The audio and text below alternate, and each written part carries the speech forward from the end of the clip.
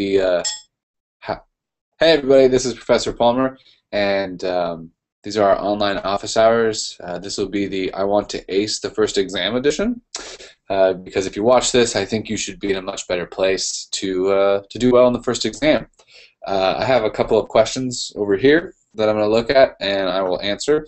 Get everyone ready for the exam. The first one is, and I'm going to keep this one nameless. It says, "Can I be the first, or can I get extra credit for being the first person to hang out with you during the online office hours?" And I would answer that by saying, if you hang out with me on the online office hours, I will give you extra respect and a lot of credit, but not extra credit. So, sorry. The next question I got from about 5 people, and I think it's a pretty good one.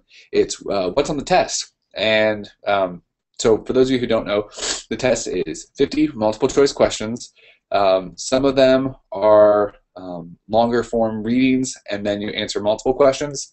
But by and large, it's single question, single answer kind of stuff. The questions are focused on concepts. They are not focused on definitions. They are not focused on names and dates. If you understand the concepts, you'll be okay on this test. If you understand these concepts and you're able to apply them to your life, you're able to rephrase them in your own words, excuse me, and you're able to come up with examples from, I guess, just on your own, you'll be much better off. So, excuse me. The test is really focused on concepts. Do you understand them? Can you use them? Are you really learning something? A really effective way of studying is looking for concept pairs. So where, we talked about this last time, ethnocentricity and cultural relativism. Or, let me think of another one, structure and agency. How does the conflict theory relate to structural functionalism?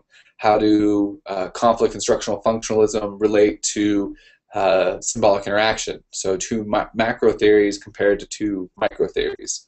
What is the relationship between correlation and causality? For the answer, we should all be able to say in unison, correlation does not equal causality. I hope that by the end of this semester you'll have memorized that if you haven't already. But so look for those pairs, look for how they are related to each other, and then from that you should be able to understand it. Today in class we talked about primary groups and secondary groups. Understand how those two things are related. What's the difference between small groups, large groups, and parties? All right, yeah, small groups, large groups, and parties. How are those things all related to one another?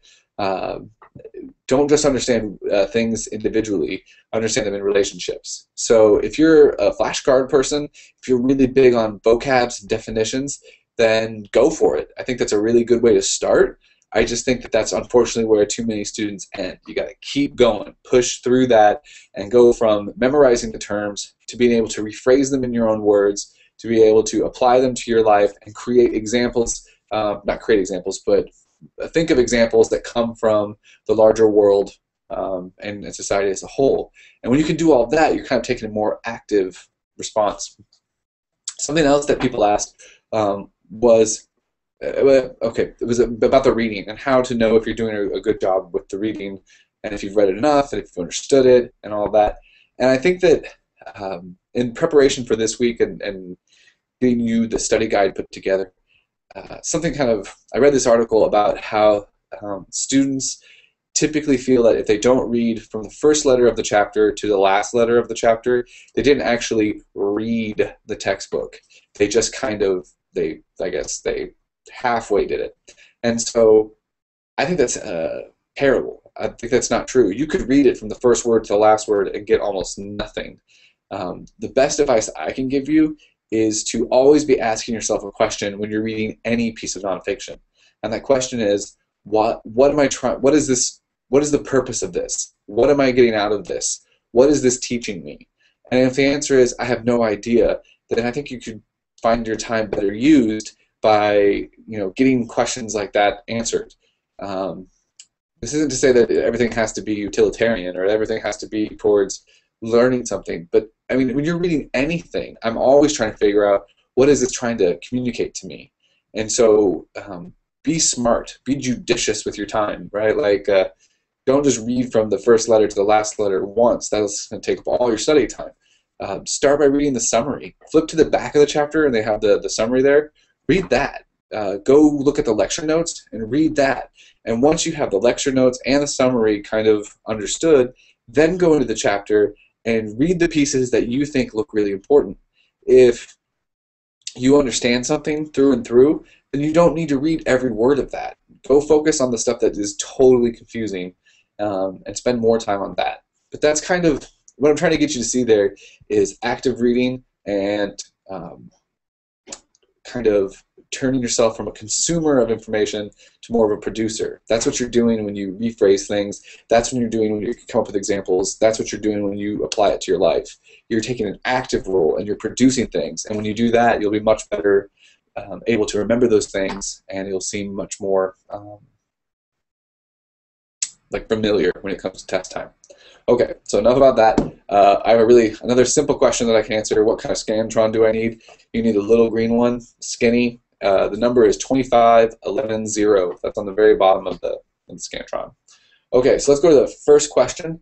The first question comes from Twitter, and it's Mackenzie Haley, and she asked if I could explain hegemony again.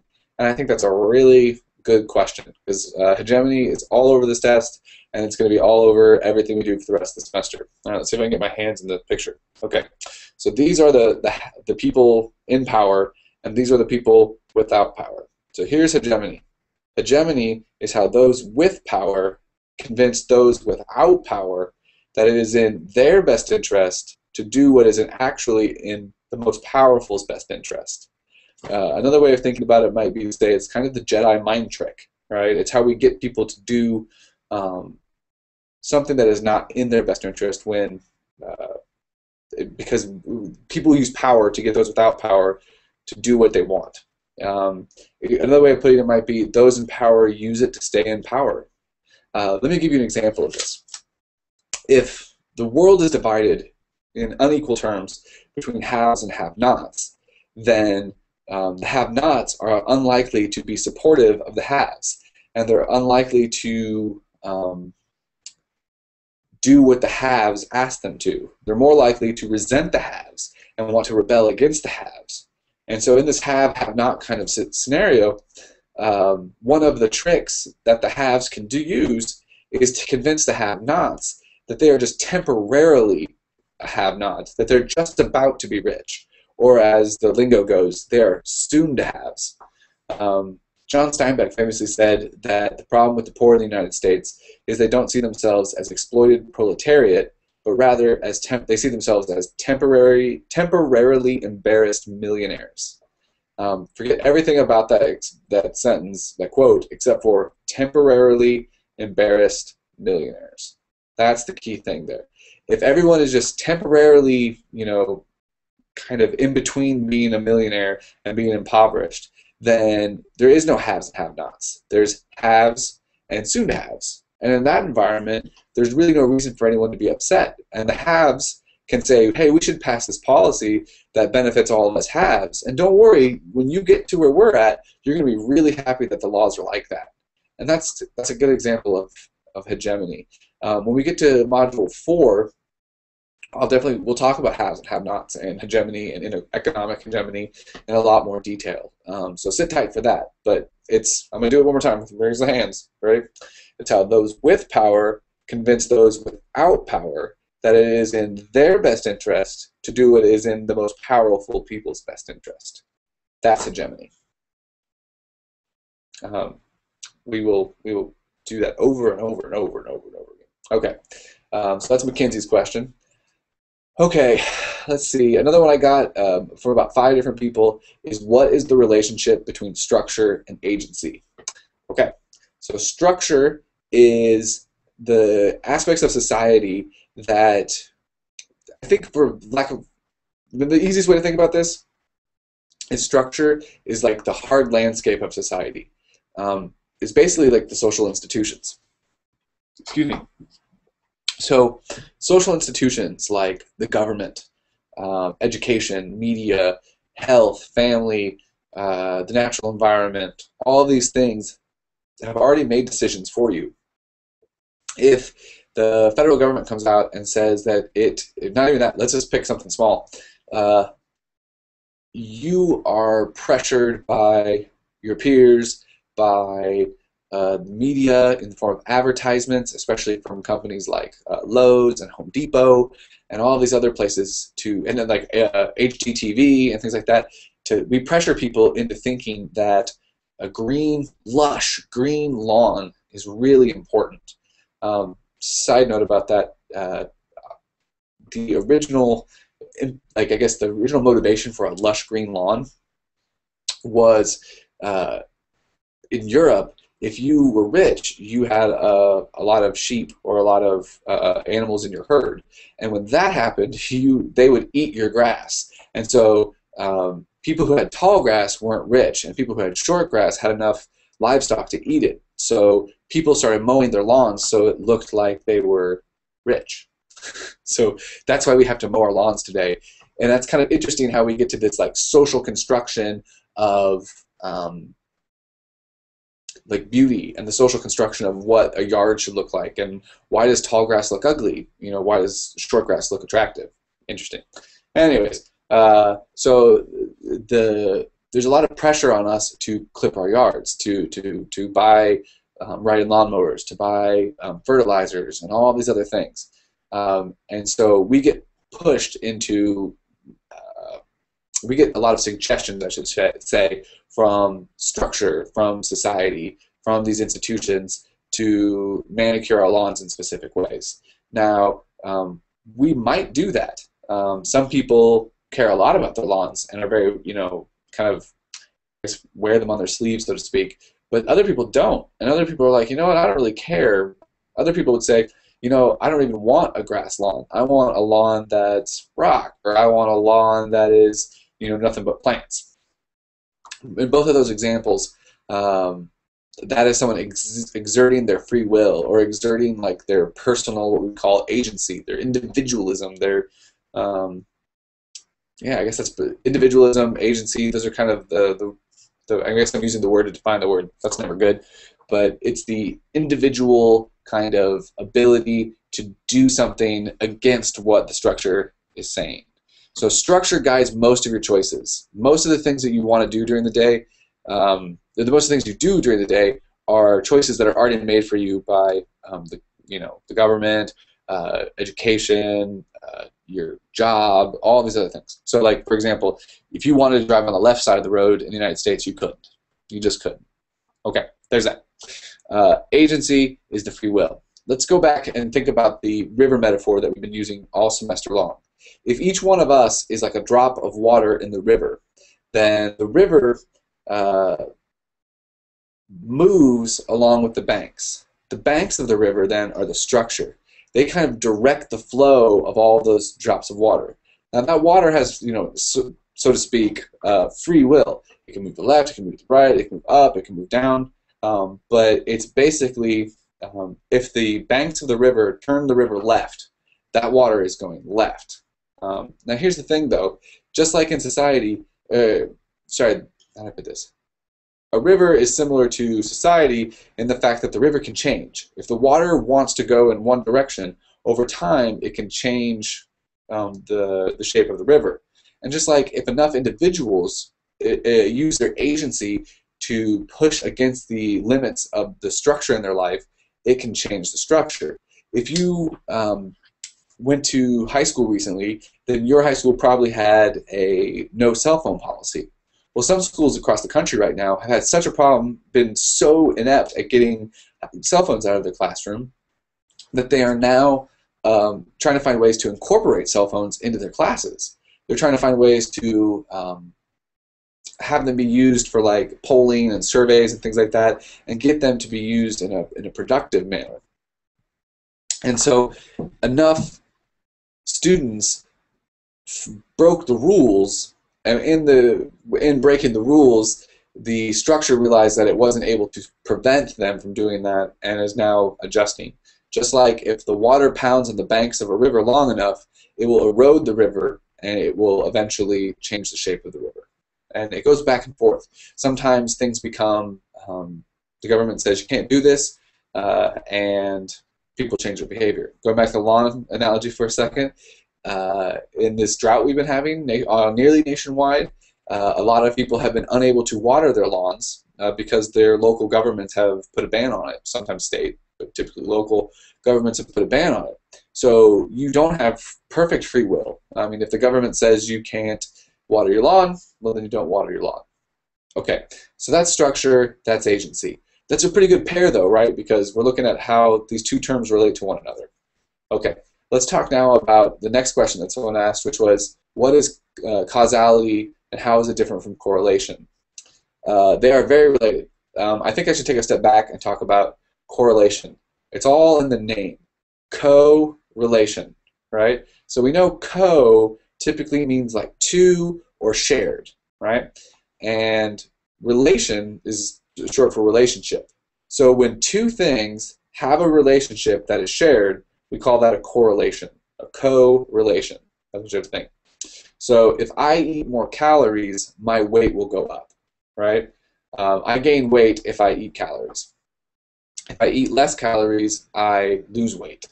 That's a correlation. We also talked about the fact that as ice cream sales go up, so too does the murder rate. Full stop. Like, that's true. Those things are correlated. But they're correlated, but they don't cause one another. What that means is ice cream sales don't lead to murders. It's not like people get brain freeze and they go kill somebody else. The reason that murders go up when the ice cream sales go up is because ice cream sales go up when it's hot, and so too does murder. Because the thing you need to kill someone more than anything else is access to other people and interactions. And so in the summer when it's hot, people interact more, you have more opportunity for those interactions to go wrong. And when they do go wrong, you have more opportunity for them to go totally wrong and have someone die. But A does not cause B. A, ice cream sales, does not cause B, the murder rate. These things are correlated, but they don't cause each other. So what does it take to cause something? Three things. First, you have to have a correlation. So let's go back to the calorie thing for a second. I eat a lot of calories, I gain weight. So there's a correlation. The second thing it has to have is temporal order, which basically means that you have to eat the calories and then gain the weight. A has to happen before B. If you gain weight and then eat calories, the calories that you consumed did not lead to the weight you gained. That's number two. Let's just stop for a second about the temporal order for a second. Time order is another way of putting it. Temporal order, time order, it means the same thing. Something can't cause something else unless it happens before that thing. That's basically what I'm saying. Number three, we have to rule out possible alternatives. So what that means is, let's just go through this one real quick. There's a relationship between the calories, the increased calories I consume, and the fact that I'm gaining weight. I ate the calories before I gained the weight, and then we got to rule out alternative explanations. So maybe I'm having a thyroid problem, or like a gland problem, or some other thing that could lead me to be gaining weight. Once we rule those out, then we can say, yep, it's the calories you're eating. You're eating too many calories, and that is leading you to gain all this weight. So for something to be causal, it has to have those three things. But there's lots of correlations. I wouldn't be surprised to find out like really strange things, like I don't know, as more people watch television, like network television, Trapper Keeper sales go up. If you don't know what a Trapper Keeper is, ask your mom and dad.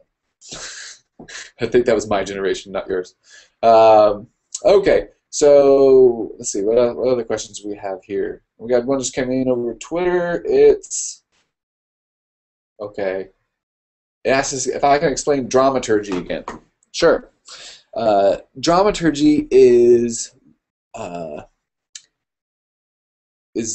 very related to symbolic interaction in the sense that it's a micro theory. It's looking at things at by micro it means a small level, right? The opposite of micro is macro. Those are like when the things look at like the big picture. Micro is looking at individual instances. So right now, a symbolic interactionist might look at what I'm doing right now talking to my laptop and the little green dot right next to the lens, and see how I'm using symbols to communicate and share my version of reality with you, in the hope that you will understand those and then create the same create the same reality that I'm trying to get you to create. Because if you stop and think about it for a second, right? I'm alone in my office with the door shut, and there's a lamp in my face right there, and I'm talking to my laptop. It's very likely that some people, especially if they don't realize that this is being broadcast, they might think that I have become mentally unhinged and judge me accordingly. But okay, that's not answering the question about dramaturgy. I'm trying to take a step back and talk about symbolic interaction. Dramaturgy is it's all in the name. Drama, like the drama club, theater. So dramaturgy is looking at individual situations in theatrical terms. So we talked about front stages and back stages. We talked about performances. Right now, I am performing to you to try to, I guess, successfully communicate that I'm a professor and that I care about your learning and that I want you to do well on this test, and et cetera, et cetera. The interesting thing is I'm alone in my office with the door shut. Door's over there. It's shut.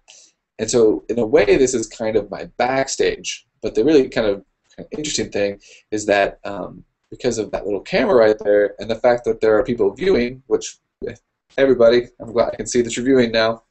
Yay. When there are people viewing, this kind of becomes a front stage. I'm performing again. This isn't, me doing my spiel. But so front stages and back stages. Front stages are where the performance happens, and back stages are where we prepare for that performance. In our back stages, we're free to, do whatever. We don't feel the stress of being watched or performing, so to speak. So like when I'm at home and I'm, getting ready for bed, I don't wear a polo and khakis and, my work clothes. I change clothes and I wear things that I would never wear into the classroom, because that's backstage clothes. And actually, not just clothes. I forgot to, beyond front stages and back stages, we can also get into costuming, lines, blocking, everything about theater all kind of holds up when we're talking about individual interactions. I should have also probably said the old Shakespeare quote, the world is but a stage, all the world's a stage and we are but its players. Sorry, William, Billy, Shakespeare. But yeah, so that's dramaturgy, I think. Think about it like a performance. Think about it like theater. And remember how we talked about in class that you perform in the classroom as much as I do, that you're trying to perform as a student. Some of you are trying to perform as a good student. And, I do want to talk about failed performances a little bit. So we're all trying to perform on our front stages, but oftentimes we have mistakes, and we make mistakes. When we do that, this is called a failed performance. So if I'm giving a lecture and I misspeak, then someone might do like one of those like kind of laughs, or they might go raise their hand and say, "Hey, Professor Palmer, did you mean that? Because I don't think that's what you meant." And you communicate to the presenter in a polite way that they have failed in their performance. We also do things like we look away when someone fails in a performance, or we pretend that we're not there, or whatever, whenever someone is just not doing a good job. So maybe, how about this? What is this more of a wardrobe malfunction than realizing your fly is down, right? So you've been walking around all day, and people are laughing. By the way, another way that we communicate to someone rather politely, not totally politely, but that they have failed in the performance is a little chuckle, a little laugh. Sometimes they're fly down, right? They left the barn door open. Well, when that happens, that's a failed performance. That's a costume malfunction. And so when that happens, we tend to like politely tell someone like, "Hey, just so you know, your fly's down," or, "Oh, you got a booger," or whatever it is. We don't typically go, "Hey, everybody, Bob's got a booger," or "I can see his boxer shorts. Look at that!" Right? We don't bust them out. We help them. We protect the performer. This is also, I think, perhaps most obvious if you've ever walked in on someone getting dressed or toweling off after the shower or otherwise naked. As soon as we see that, we turn away. Oh, and we kind of shield our eyes as if we looked at them when they were, in a failed performance, it would burn our retinas out or something like that. And that's because the interesting thing, and the thing that you want to remember, is the responsibility for How about this? It's not just the responsibility, but I would say more often than not, the responsibility for the performance is on the audience. When a performer fails, the audience comes in and picks the performer back up. The audience seems to have a just as strong, if not stronger, investment in making sure that the performance goes off without a hitch. So front stages where we perform, back stages where we get ready for the performance. The audience protects the performer, not the other way around. I'm trying to think if there's anything else. Oh, we talked a lot about openings and closings. And so, like, if you see me on campus and we're walking by, you're going to go, "Hey, Professor Palmer," and I'll go, "Oh, hi, Jill," or whatever, right? Well, the waving and the, "Hey," and then my name is an opening.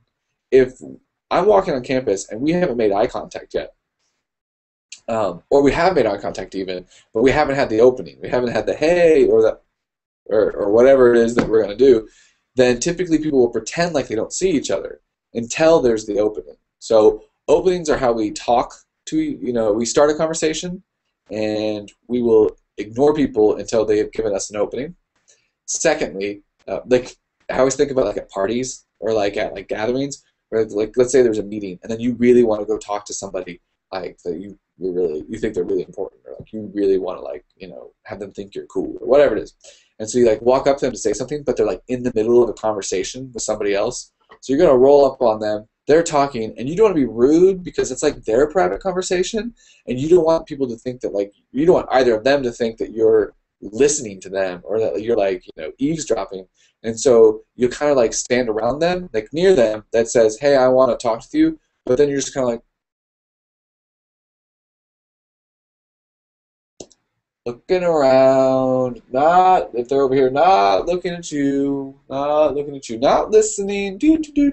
But then someone else will come up, right? And it looks like they want to start talking. So then, like, you get a little bit close to them, but you don't, still not making eye contact, still giving them the space or whatever. And then as soon as they're done, you go, "Oh, hey, George, I wanted to talk to you," right? And so without that opening, we kind of pretend like we don't see people. In fact, it's obvious that we do, but you try to give people space. Okay, so that's openings. Closings, on the other hand, are how we end a conversation.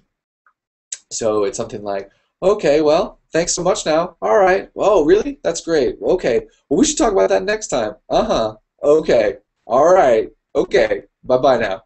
Okay. Sure. Okay, bye-bye." All right. And you hear it especially on phone conversations, where the endings, so the closings are much more pronounced. And really so are the openings. When you call someone, you say, "Hey, Omar, what's going on?" You know what I mean? "It's Nate." And then you talk to them. So there's your opening. And when you're done, you're like, "All right, I'll talk to you later." And then that's it, right? So openings, closings. It's kind of like your exits and your entrances on the theater. Okay, we have a couple more questions. Let's see. We have 2 more questions. All right, the 4th question, or whatever number it is what is the fundamental attribution error? That's a really good question because I think students get stuck on that. The fundamental attribution error is best defined as the reason you do things is because of your circumstances.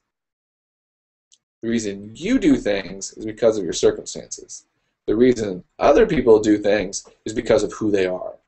So if you've ever been in trouble, like, either like with the campus police or, at your high school, or maybe even like the straight up police, like really in trouble, then I'm sure if I were to ask you to explain what happened, you would probably say, give me an explanation that was involved and talk about how complex it was and how there's all these like little idiosyncrasies about it and all these like tiny little details and everything like that. And it'd be like, "Well, look, the reason I got in trouble, it's a long, complex story, but here's what it is. And in the end, most people, when you ask them why they got in trouble for something, they would say that they kind of got caught up in something, and it was this huge kind of thing, and they didn't understand totally what was going on. And then after all of these things, they made a choice that they wish they didn't. Or sometimes they say things like, I didn't even make the choice. It's just kind of wrong place, wrong time situation. But they have this huge explanation for how it happens, if you can get them to be honest and open up about it. However, why do other people commit crimes? If you read in the newspaper that so-and-so robbed a bank, right, you might just go, oh, well, they're a bank robber. The reason they robbed the bank is because they're bad people. They're a bad person.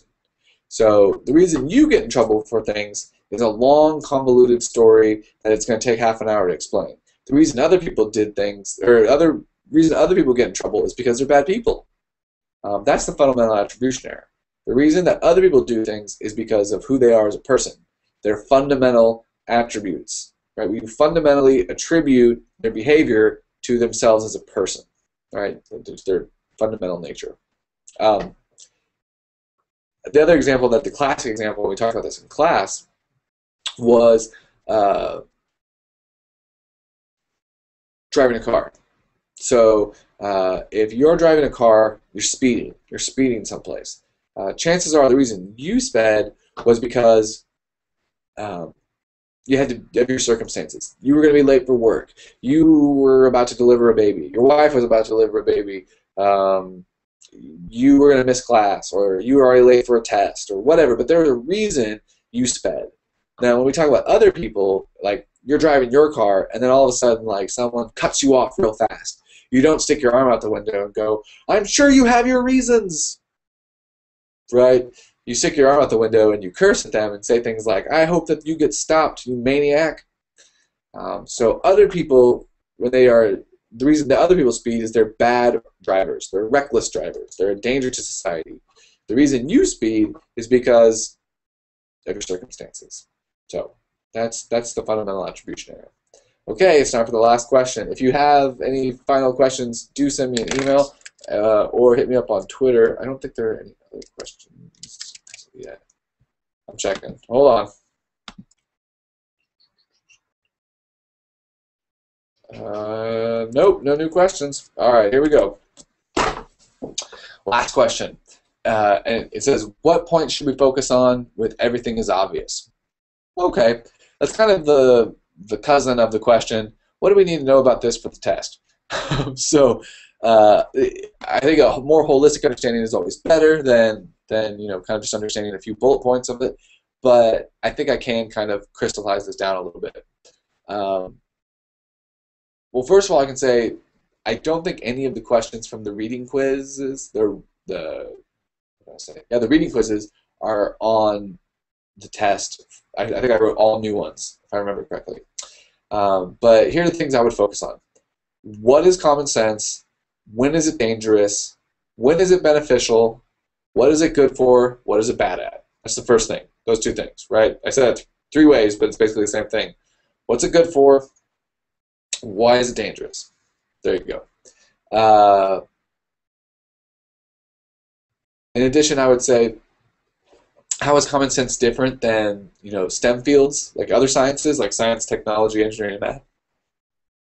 So how is common sense used in ways that let me go to this one because I think it's pretty confusing. So common sense is not trying to make laws, or it's not trying to say in every situation this thing is true. It's trying to say, like if you think about the aphorisms we talked about, so like look before you leap, but he who waits is lost, or birds of a feather flock together, but opposites attract, right? So we have these things where common sense is really good at looking in the past, first of all, and second of all, it's really good at kind of discrete, small situations. So if you should have been more cautious, you say, look before you leap. But if common sense says you should have, taken the risk, then you say, he who waits is lost. Sorry for the sexism. So common sense is good at that. Common sense, like in science, we don't say, gravity applies, every time something falls, it must have been gravity. we say gravity is a force between two masses, and as long as there are two masses present, that force will be exerted.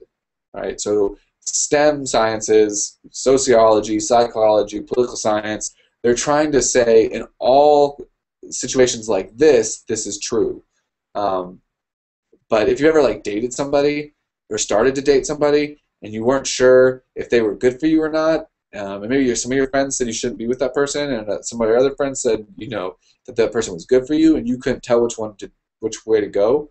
Well, in that situation, it'd be nice to know if this is a don't judge a book by its cover, or if this is if it looks like a duck, walks like a duck, talks like a duck, it's a duck kind of situation.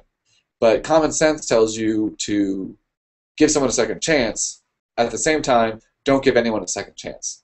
So it's totally contradictory. Findings in science can't be contradictory like that. They can't be like fundamentally, diametrically opposed contradictory. I mean, we do find things that challenge what we already know and things like that. But by and large, common sense is only used valuably in like discrete, small situations. Okay, I'm trying to think. What else do you need to know about common sense? Or sorry, everything is obvious once you know the answer. I think that's basically it. I think that well, that's not it, but that is definitely the ones that you would want to focus on. You might also talk about the errors of judgment we make with